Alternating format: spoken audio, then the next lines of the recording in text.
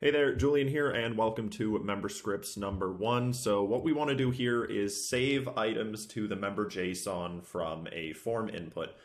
So all of this, of course, as is going to be throughout all of these resources, you should not need to edit any of this code at all.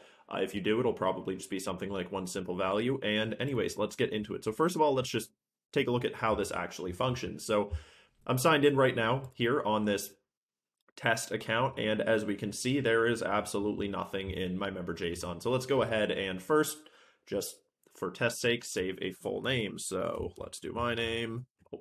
Whatever, it's okay, it doesn't matter. We can do anything. Let's go ahead and save that. Thank you, your submission has been received. Now let's take a look over here, and what we'll be able to see is a console log just saying it's been added to the JSON. So now if we go here and refresh, what we'll be able to see in our JSON is our simple item was saved. So with that, now let's take a look at the second one. So this is an array, and the difference here is, let's just say list of friends. Let's go John, save item, it's been added, and just for demonstration's sake, let's just go ahead and refresh this and do it again. Let's go Josh. There we go. Now if I go over here and refresh, what we're going to see is an array. Just like that, saved. It can be referenced with different scripts at a later date. Then let's just go ahead and try the final one. So this is a group. So this, for example, you could use to have one individual item with different properties. So here, let's just say first name and last name.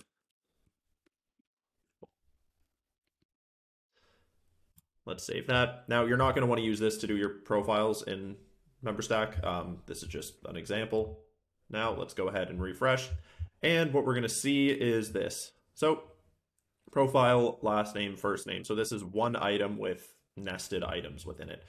So now that we have that, let's just go ahead and take a look at how do we actually set this up. And it is super simple. So the first thing that you're going to want to do is go ahead and get this script itself from the site, or of course from this demo project, and just copy all of this over, put it in your body tag on the page or the project if you're using it throughout the site, but most likely the page. So anyways, save that and just forget about it.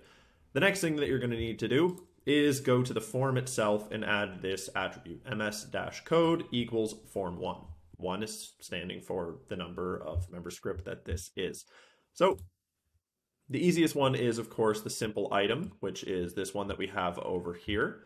And all we need to do for this to make it function after we add that attribute is go over here and then do ms-code-json-name equals name. And how that's going to actually show up is this. We have name and then the name. That's it. Add those attributes, you're good to go. Of course, the value of this should be whatever it is that you're actually storing. So maybe it's a social profile, whatever it may be. This needs to stay the same, MS Code JSON name. This is whatever makes sense for your use case.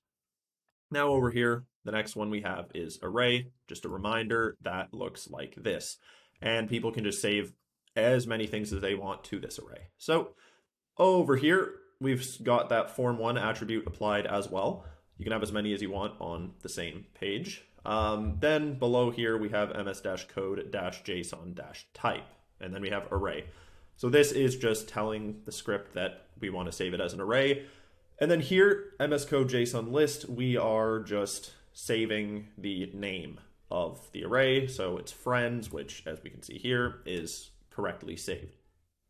So with that, all we need to do is grab our input right over here, and you will need to have this attribute. It is not going to store anywhere. So as you can see here, I just have the name and the value is blank. This is just telling the script to watch this as a field. So make sure you add that and you're good to go. Groups over here.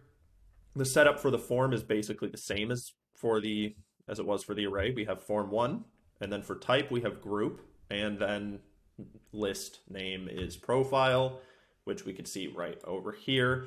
Then all we need to do is within our form, we need to set the attributes for the fields. So ms-code-json-name, I have first name, and then here I have last name. And that's it. With that set up, you should be good to go. And then what you want to do with that from there is totally up to you. So, all right, hope you enjoyed. If you have any questions, just reach out to Julian at Memberstack.com, and I will talk to you soon. Have a good day.